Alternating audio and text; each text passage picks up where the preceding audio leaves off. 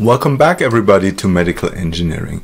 Today I want to take the opportunity to start looking into the technique of computed tomography. So the idea here is that we can use X-rays to create shadow images of the patient, and we've already seen that this essentially are sums along the ray. And now we want to reconstruct the virtual slice images, like virtually chopping the patient into slices, and then look inside the patient such that we can improve diagnosis. So looking forward to exploring computed tomography with you guys.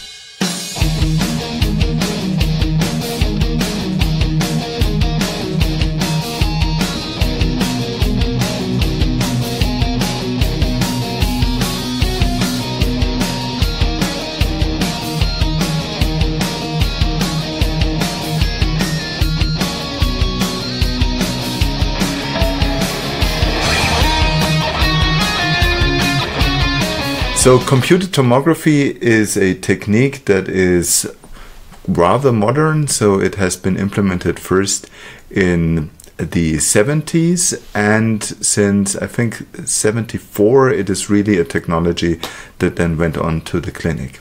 But actually the history is much longer, and I want to show to you also the mathematical principles behind this. So we've already seen that for the imaging itself we very heavily relied in MRI imaging on the Fourier transform, which is about 250 years old, and the theory for forming the images from computed tomography was actually only discovered in 1917. So you see that the technology in terms of math is only about 100 years old. So let's see what I have for you. So we start with the motivation and the brief history.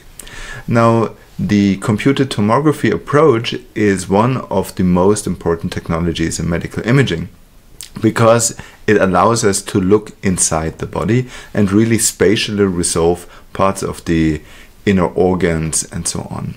We can also use contrast agents such that we can also make specific structures better visible, and it is the first volumetric modality that has been discovered over the history. We already talked about MR, so this point is not entirely true, but we are essentially following the mathematical development here. So in other courses about medical engineering, you probably talk first about CT and then about MRI, but I found it much more intuitive to start with MRI because the mathematical principles of imaging, they are much older, and therefore we will need some of them when we want to understand the principles of CT, and you will see that actually in this and the next videos, why we already need the knowledge about the Fourier transform in order to understand what's happening here in CT. Now, CT is a really great modality to image hard tissues like the head bone or the spine, and it is the first modality that was able to look inside the skull. And on the left hand side you see a modern image, a reconstruction that shows very nicely the bones, and this is actually a volume rendering. On the right hand side you see the first CT image that has ever been created in a clinical environment, and you see that this is a very interesting image because you can now look inside of the head, and this image is actually 80 by 80 pixels. So you have 80 pixels here and 80 pixels here, so it's a rather low resolution image, but it shows us the X-ray absorption coefficients at every point inside of the head, and we can look inside of the head without actually to having it cut open. Imagine you would cut through the skull at this point. That would be a pretty invasive kind of surgery, and now we can look inside the head and discover things. And what's really exciting here is you see there's a lot of artifact. So you see that the skull here has these white shadows that appear, so they're actually not really present. But what's much more exciting about this image is the position here. So you can see this dark shadow. So there is some area in the brain that has a very different contrast than the surrounding tissue. And here you can see that this is actually able to diagnose the cause of certain disease, and we don't have to open the skull, and we can figure out things about the patient before we actually have to do an intervention. And it also contributed a lot to understanding the brain structures and the neuroanatomy in the early days. So really a wonderful technology, and of course people got very excited about the kind of images that have been generated here, and this is also one of the reasons why CT imaging has been awarded a Nobel Prize.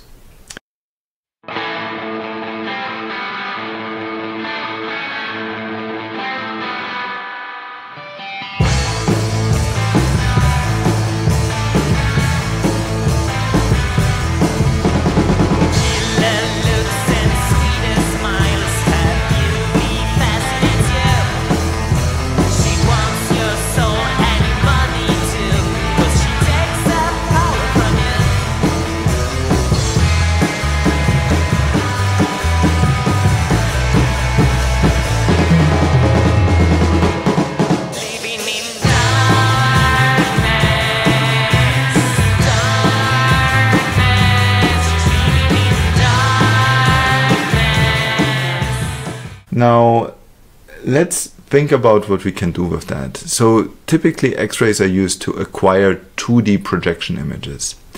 And in the 2D projection image, everything is superimposed. So everything along the ray is just projected into a single pixel. So we only see shadows of the imaged object, but we would like to look inside. And I have an example here. And this example shows a couple of images. And one thing that you can do, for example, is here on the left-hand side, you see the X-ray projection, and it's very difficult to actually discover anything. And what you can now do is you can essentially cut planes through our object here. So you can actually cut a plane and then look at this plane. And then you can discover, for example, that there is a very thin bag here, and you can even read some of the letters that have been presented here. So you can make things visible that have not been visible before, or you can also see in the second example here. So this is object number 2. Object number 2 is this guy here. You can barely recognize it. If you have a volume rendering, it looks like this. And now you can see if I choose the slices appropriately through different regions here. So you could probably think that the green one is slicing in this direction, right? So this is a slice along here.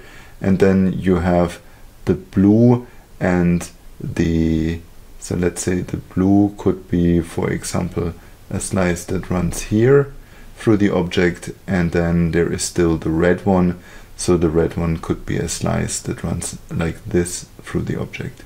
So this would be the red plane, and this would be the blue plane. So you can fully volumetrically discover the object, and while on image A it may be hard to actually figure out what is shown, then you see here when I slice through this object, you can see this is a kind of fruit, and it's probably an apple. So this way we can understand what's happening inside of the object, and of course you recognize images like this one because this very much looks like an apple when you cut it through. So we know how to cut apples, and we've seen cut apples, and this way we don't even have to touch the apple. So we just have it here inside of a bag or inside of a box, and we can still uncover the contents of the box. So that's a really exciting and cool technology. And with this, we can now use this for diagnosis.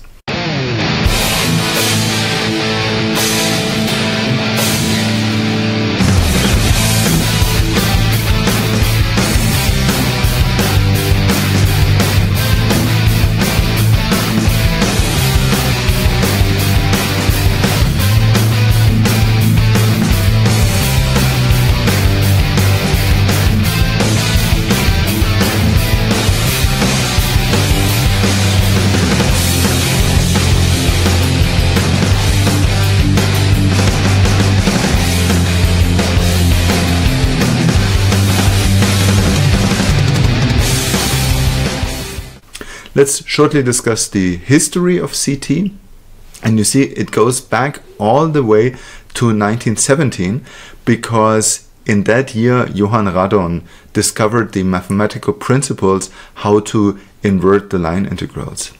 So this is a paper actually published in German language, and this paper here actually has not been used for 50 years. Only in 1971 the first CT scanner was actually built that then used essentially those principles in order to construct slice images, and the inventors and creators of CT were Godfrey Hounsfield and Alan Cormack, and both of them then later on went on to win the Nobel Prize. So this was awarded in 1979, and the next breakthrough, you could say, that was determined here is in 1919, and this is the spiral or rather helical CT acquisition that was actually discovered by Professor Willy Kalender. And Willy Kalender is a professor of FAU, so he was teaching at our institute. He retired a couple of years ago, but he is the inventor of the helical CT, and helical CT was the breakthrough technology that essentially got rid of the problem that you have to determine certain slices, but with helical CT you can really acquire continuously entire volumes. So really cool technologies.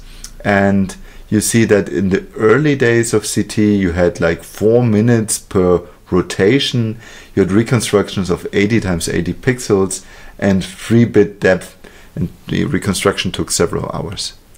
Now in 2002 already you had 0.4 seconds per rotation. So we actually have to rotate about the object in order to acquire the image. And we could reconstruct 16 slices in parallel in 512 times 512 pixels at 16 bits depth resolution. So this could be reconstructed already on the fly. There have been some further improvements. In 2005, the first dual source CTs emerged, and this is a CT gantry that has 2 sources and 2 detectors, and with this we can acquire multiple energies at the same time. So you remember when we discussed X-rays that we have different X-ray energies and different spectra. If I measure 2 of the energies, then I can also start thinking about material decomposition and really create quantitative numbers from the scanning. Then there were also multiple slice field of view scanners with a field of view of up to 16 centimeters that can be acquired in a single spin. This is also quite a bit of a breakthrough, and in 2014 up to 128 slices in parallel at a temporal resolution of approximately 200 milliseconds could be determined with a single source. If you use it on a dual source system, you can even double this acquisition speed, such that in the dual source scanners, because you have 2 sources and 2 detectors, you can actually acquire at a much faster rate, and you get below 100 milliseconds in terms of acquisition time today. So this is enough to create volumetric movies of the heart. And in contrast to bind techniques that then rely on a cyclic or periodic heart motion, this kind of technology can also be used to image asynchronous movement, so non-periodic heartbeats. And obviously if the heart is sick, it might happen that it's not moving in a way that you would expect it. So it could have some non-periodic motion, and this can all be acquired in a single go on a modern day CT scanner. So there's really cool CT scanners out there that allow to do so. And here is one image of such a CT scanner. Now in this scanner you can see that you actually have a gantry. So this is the gantry, so the source and the detector are moving here about the patient. So we need to rotate about the patient to generate the X-ray image. And here you can see that this kind of scanner also allows a tilt. So you see that the entire gantry can be moved back, and this is now at an angle to the floor. So it doesn't stand upright, but it can be moved down. And the idea behind that is that you scan the patient at a different angle, and this is particularly interesting if the patient face is pointing towards the top. You can scan the entire brain with these kind of tilted slices without having to scan through the eyes, and that's very efficient in terms of dose. So this is a reason why you can actually tilt those gantries in order to avoid scanning through organs that are very sensitive to dose, like the eye. So this is one modern day scanner, and obviously these scanners are now also much more dose efficient. Image quality has improved a lot, and it's also quite interesting to see an open view of such a scanner because they rotate very, very quickly. In modern day scanners, up to 4 times per second, a complete rotation. So this is really a technology that allows us to scan very quickly, high resolution. If you want to scan a full body, so from head to toe, you can do that on such a machine in approximately 10 seconds. So here you also need fast patient beds in order to be able to move the patient through the scanner quickly enough. So this is typically then also used in emergency situations where you only want to spend very little time on the diagnostics and the acquisition. And of course, this is also very useful if you have motion, breathing, and so on, then the scan can be performed very quickly. It's still a really important technology in the clinic.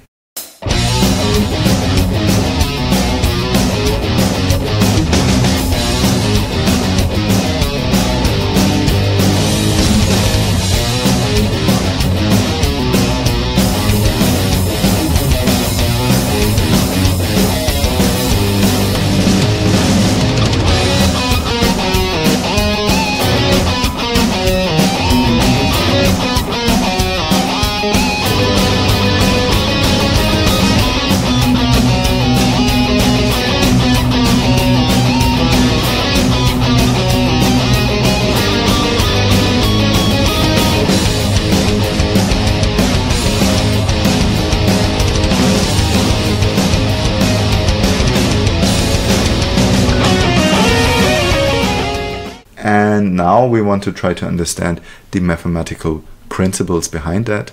And a key principle is the Radon transform that was discovered in 1917, and the so-called Fourier Slice Theorem, because this is the main principle that allows us to build fast reconstruction algorithms today. So what will we cover? Well, the Radon transform is essentially the acquisition. So it's the mathematical principle of how the image is acquired, and it's an equation that builds on line integrals, and we've already seen that the x-rays are nothing else than acquiring sums along the rays, so they are line integrals. Now the inverse Radon transform allows to reconstruct from the projection images the original slice images, or the patient information. The Fourier Slice Theorem is a key result that has been identified by Radon, which allows us to reconstruct very quickly. And we will try to demonstrate all of this mainly in a visual manner. So we'll use some equations, but now if you understood what the Fourier transform, what the 2D Fourier transform is, then you should be able to follow these ideas without having to go through all the equations. Obviously, we also have all the equations in the textbook, so if you want to understand the math in a more detailed fashion, then you can also go back to the textbook.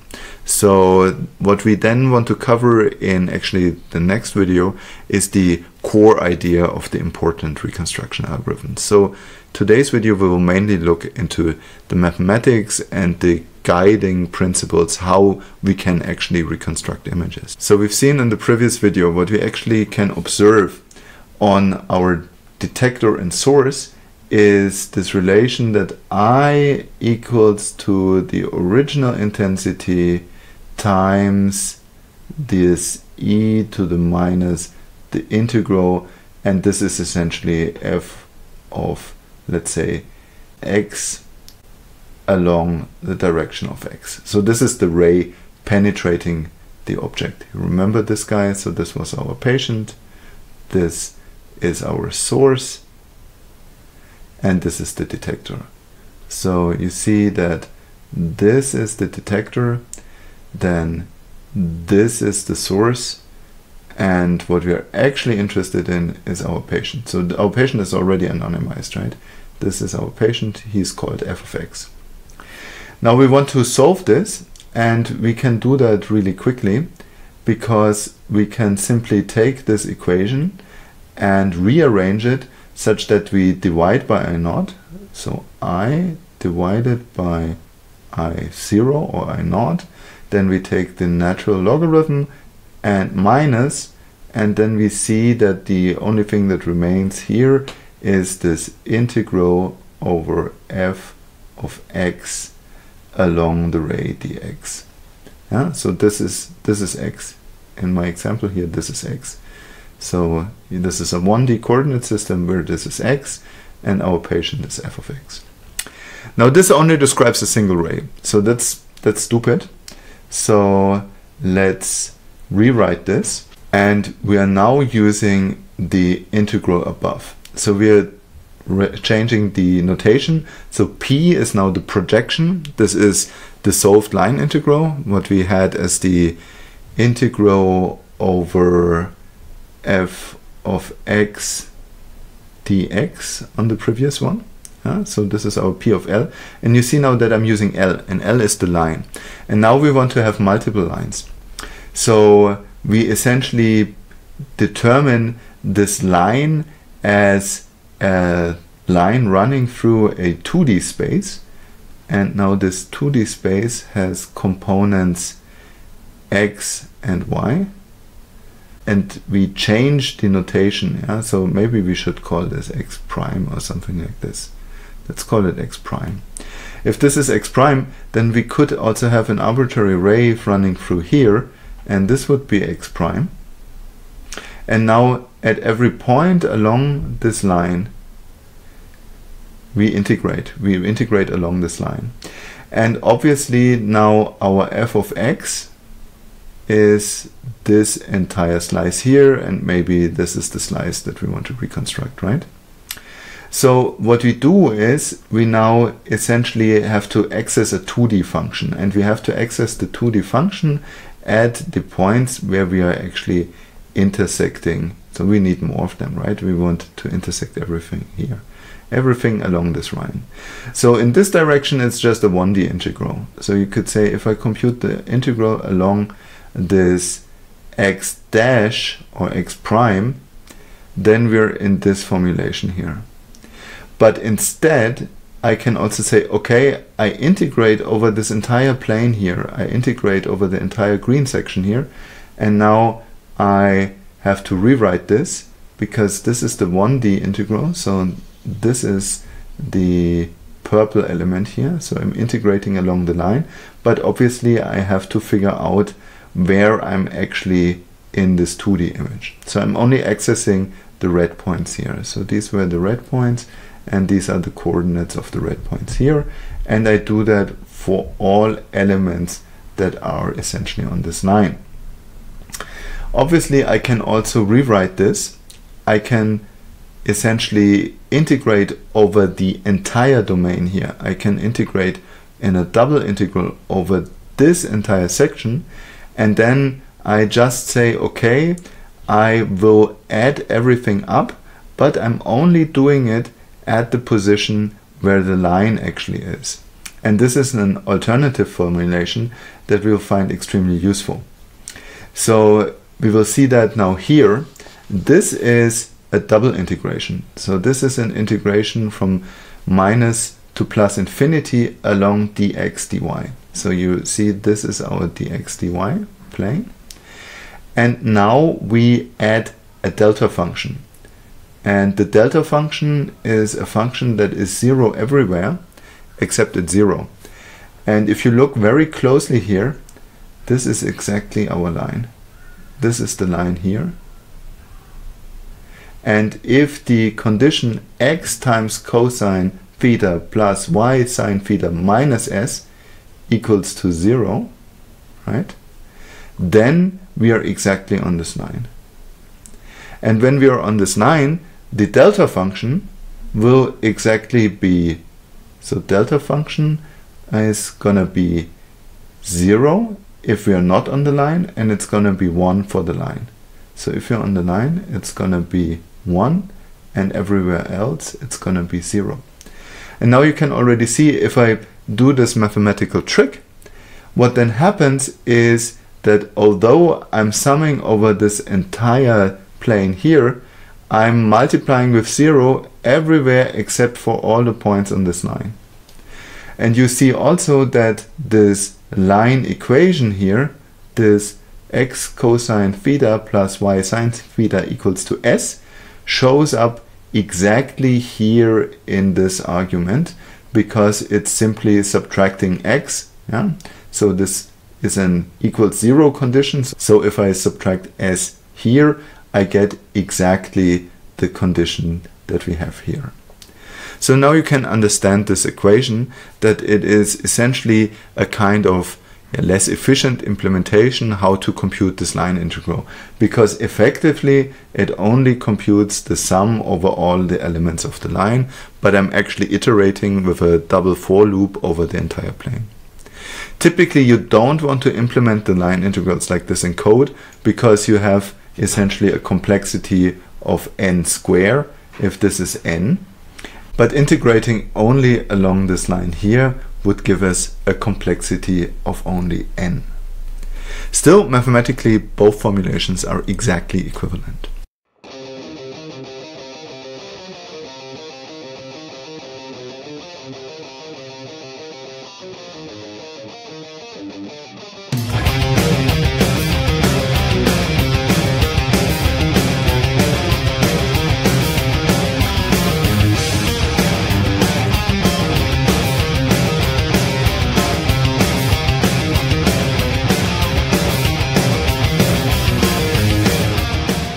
So why do we do this? Well, we can see now that if we rotate 180 degrees all around the object, we get all the set of line integrals.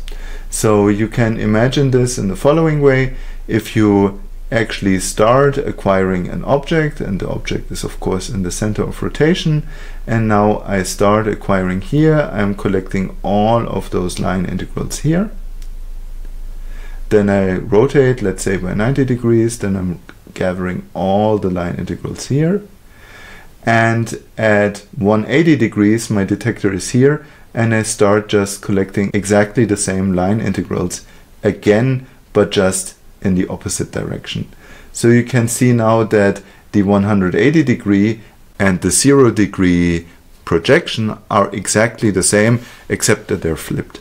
So I'm not creating any new knowledge by rotating more than 180 degrees, which is the reason why we only define our rotation angle between 0 and 180 degrees. And obviously we have to integrate over the entire line from minus to plus infinity. And we assume also that our objects are on a compact set, which means that in practice our object only lives in a space somewhere inside of our coordinate system, and this way we can omit the integration from plus to minus infinity, because we only need to know the bounds of the object, and then we only integrate within the object. So this is the key idea that we want to do, and the reconstruction problem is now, given all of the projections, given all of this guys, how can I get back to this kind of object here? That's the key problem of image reconstruction. We can write this up a little more formally or use an example, because this leads to the so-called sinogram. So the sinogram is the sequence of all projections. You see that our f of x, this lives in this 2D space, and now we can convert this into a different domain. So we convert this into a different domain. And this is now also a 2D space, but it is the 2D space in S and in theta, because these are all the projections, right? All the projections that I gathered, so all of those guys here. They now become lines in this two-dimensional space, and the rotation direction is actually the second direction here. So this is this guy here. And this is called a sinogram, and it's mainly called a sinogram because if you have an object here, it will be projected onto a sinusoidal wave. So if you think about rotating about this point and thinking where the circle will be projected to, then you can figure out that it will start moving on sinusoidal waves in this kind of projective space. So this is the sinogram, and this sinogram here, that's the key observation by Radon. This sinogram here is enough to describe the entire object. So if we know the sinogram, then we can reconstruct the object, and if we know the object by projection or simulation, you can reconstruct the entire sirogram. So they're both essentially equivalent. And you've already seen this kind of relation with the Fourier transform, right? With the Fourier transform, if we know the 2D Fourier transform, like in MR, we can reconstruct the object. If we know the object, we can reconstruct the 2D Fourier space. So again, this is a kind of transform between, you could say, two basis representations. Yet the projection on line integrals is not really an orthogonal basis like in the Fourier transform case, but it has redundancies. So because the points essentially contribute multiple times to the same observation. So this is something you have to keep in the back of your mind, but this is the transform into the projection space, and now the inverse random transform is the idea how to reconstruct from your projective space back to the image space or volume space. That's the key problem that we want to solve.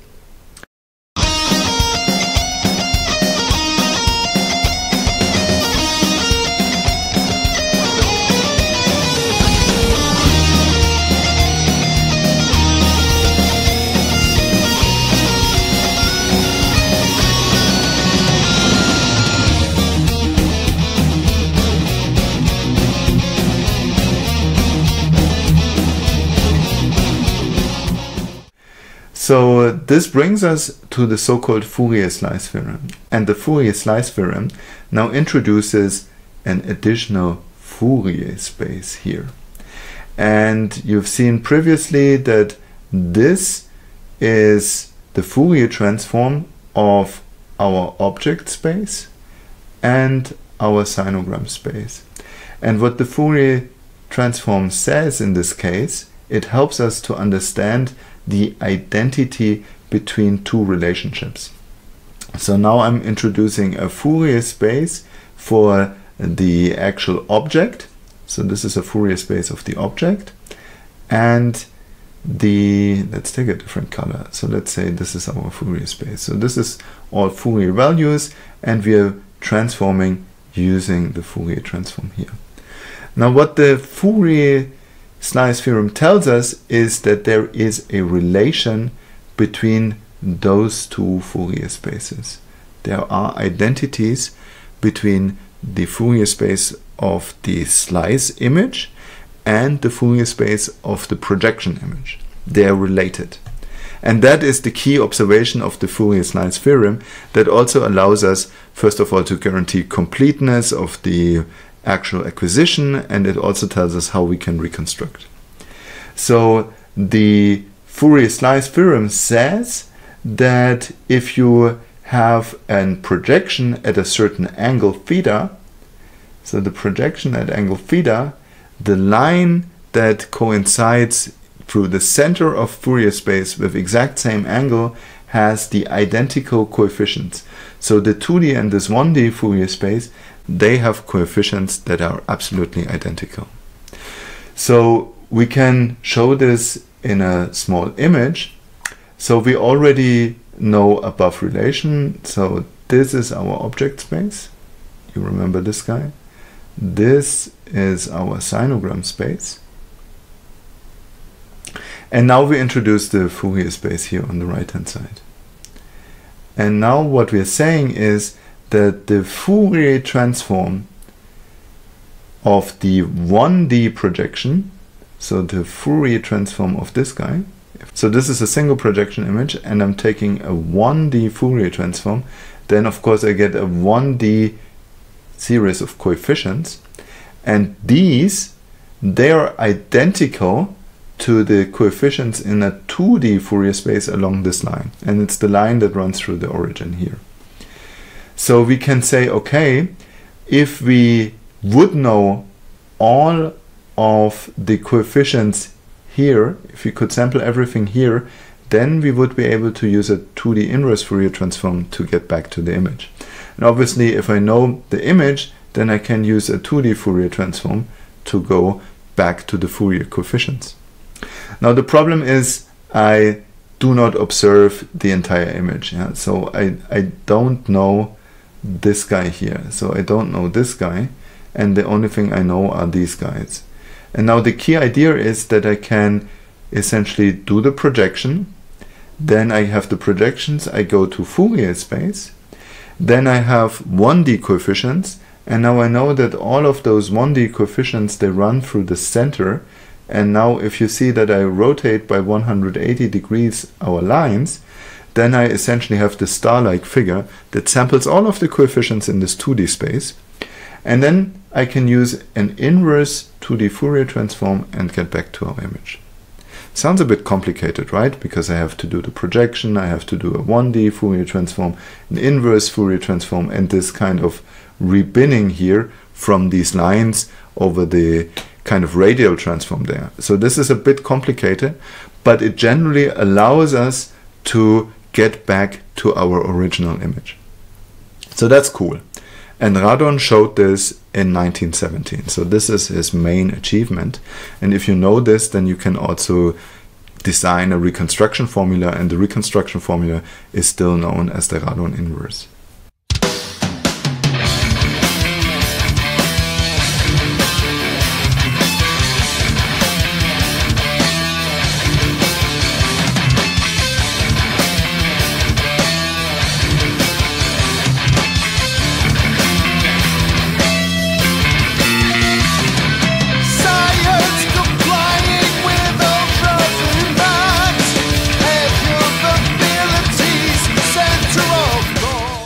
This is a bit difficult to follow, and I want to show you an intuition why this is actually the case.